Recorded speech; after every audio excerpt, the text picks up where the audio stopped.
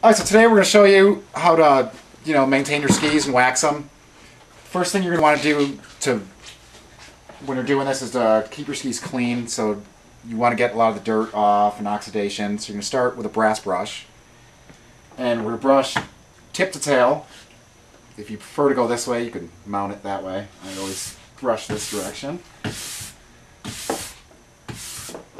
And you'll see if the ski's dirty, you might have to spend more time doing this, but just maintain your tip to tail direction. You'll be doing good. And you'll see you're getting some of the old wax out, and there's like powder in between here. So once you got it, you can just take your horsehair just to knock all that loose stuff off. You don't really need to polish it at this point because we're going to melt some wax into it. So now that it's basically clean, we could melt some wax into there. Do you want to, Steve, show them how this is done? Yeah, well, first we'll give them the close-up. This is the brass brush made by many different manufacturers. You'll see that it's got like a kind of a coarse brass texture. All different kind of manufacturers will have different features to it, maybe a horsehair thing around the edge. And then your horsehair brushes tend to be just a pure, basic fuzzy horsehair brush on a wooden base. Okay, the next tool that you need is going to be an iron. We have a couple different styles of irons. You're going to want a flat base. You don't want to use a close iron that has holes. You'll get wax build up in the holes, and you supposedly could start a fire like that. I've never tested it out. Some irons are going to have a curve to it, some are going to be flat. And another thing to look at is the thickness of the base. The thicker it is, it's going to take longer to heat up, but it'll maintain a consistent temperature longer. So here's, another one. This has got a total flat base. It's a little thicker, and it's got a control for temperature. So on a hard wax you're going to use in cold conditions, you're going to have to turn this up to melt the wax. A soft wax doesn't have to be as hot. As a rule of thumb, when you're picking your wax, when you melt it on there, if you see any smoke, it's too hot, and you want to turn your iron down. And if it's not melting, you got to turn it up. So today we're just going to use some universal, just basically cleaning the bases, getting some in there. We're not waxing for a specific day, so we don't know what temperature to use. So I've got just a block of some universal wax, and we're going to drip it on the skis.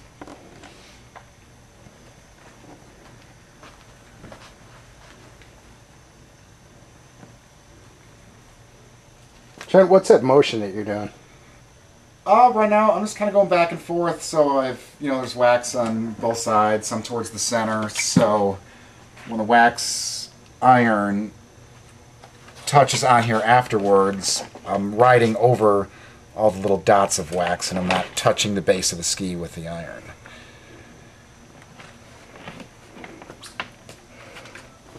So I've got some wax on there, and I'm going to take the iron. The most important thing is that you don't stop the iron. You want to keep it moving at all times. And you could just see the wax as it melts, and you could see I'm at a pretty good temperature right now. I think I'm running about 120 Celsius, which is going to work with most of your universal waxes, as well as your softer waxes, like for days that are in the low 30s, high 20s type stuff. The wax that you'd be using would work at this temperature. How do you tell when you're done, Trent? Well, right now I just already eliminated where you don't see the separate dots. So now I'm just going to do a couple slow passes and just not move and go over it. And you'll see behind the iron where it's actually wet, and you'll see it drying. So you definitely want to do maybe 2 to 3 passes at this speed without stopping, and then we're going to have to let them cool before we get to the scraping, which we'll talk about after these cool.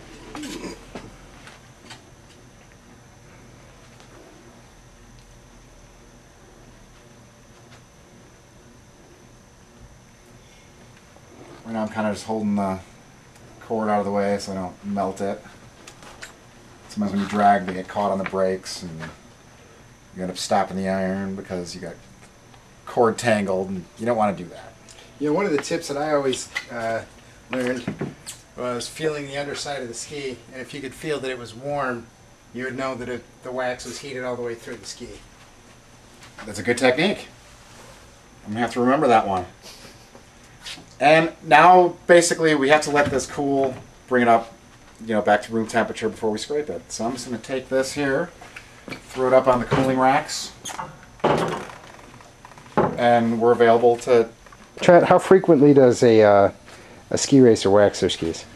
A racer is going to be a lot different than a free skier every ski day. So if I have skied on the skis, I re-wax them before the next use. Some training days that come back to back, it's not possible. Just don't have time.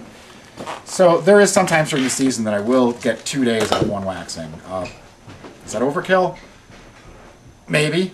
But I wouldn't go more than 4 days without waxing. You're going to start getting base burn, oxidation, and you'll notice the base of your skis turning kind of white. And when that happens, you definitely need to pump some wax in there. If they're turning white, I would go through the wax process 2-3 times in a row and really get it in there. Going on. Time to scrape the skis. So you need to select a scraper. And this particular scraper is getting kind of old and crappy. If you run your finger across the edge of it, you'll feel that it's not very sharp and that it's maybe got a few burrs on it. If you run that scraper down the length of your ski, you're going to transfer all of those nicks and scratches into the nice structure of your base that we talked about earlier. So, some people go and buy new scrapers all the time, but most of us have to reuse our scrapers for maybe a whole season. So we buy these things called a scraper sharpener, and it has a nice serrated blade on it that has a perfect 90-degree angle that you can run the scraper across a few times to put it on a nice sharp edge, and then you end up with a beautiful new scraper with a nice clean edge you can scrape your skis with. Sometimes we bring up onto the race hill with us a smaller, thinner scraper so that you can give your skis a good scrape and put your top coat waxes on before you run your race. So I try to bring a thin scraper, not one of these thick ones, in my pocket when I'm up on the hill.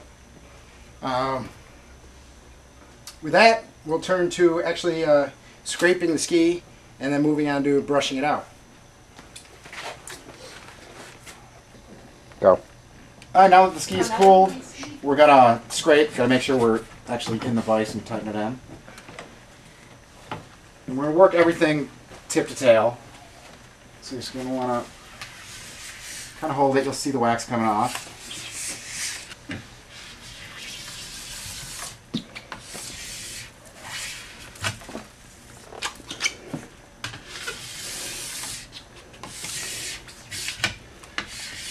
So if you look at a close-up here, you can see right here I didn't scrape any at all yet. You can see where there's more. So you're going to have to look at that and see where you need more scraping.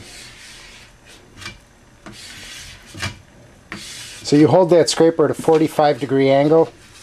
Yeah, I find I can get more leverage if I'm coming this way. Some people scrape this way. But you could push pretty hard when you're doing it. You're not going to hurt the ski. So I prefer this technique. Something like 45 would work, yeah.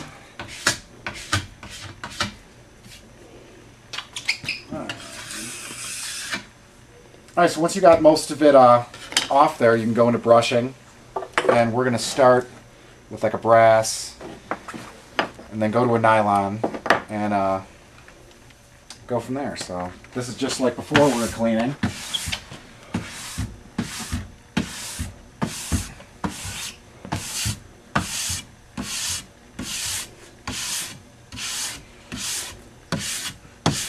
If you get a close-up on here, you'll see there's a structure in the ski. If I do this, you might be able to see better.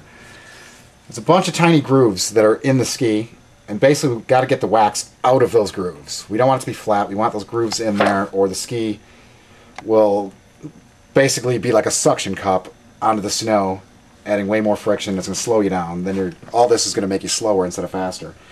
So you got to pay attention that you're getting the wax out of that. And what brush are you using, Trent? I'm starting with the brass to get all the heavy stuff out, and then we're going to incrementally go to softer brushes.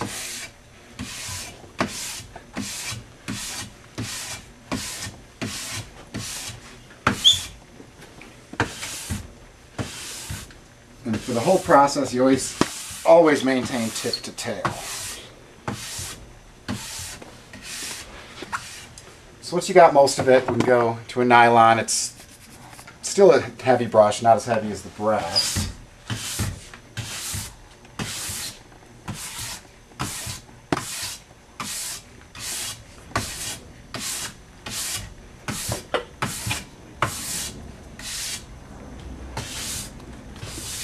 Then in between, you can always look how you're doing and see if you can see the structure in there, and repeat the process with a horsehair, and you can even go to like the really soft nylon for like a final polishing. But that's basically going to be the same thing over and over. So that's really the whole process for waxing your skis. Also, you want to make sure you don't forget to get the wax off the edges. So you can hit the sides of them to get that off. And the base part of the edge has a bevel, so you just hold at a slight angle and get all that off.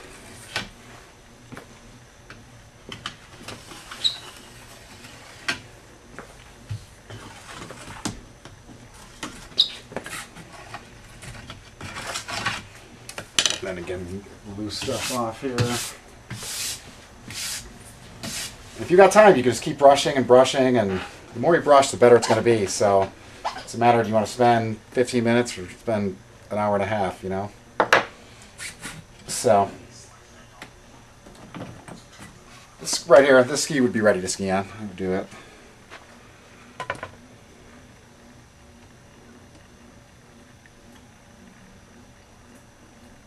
Go fast, Team Trent.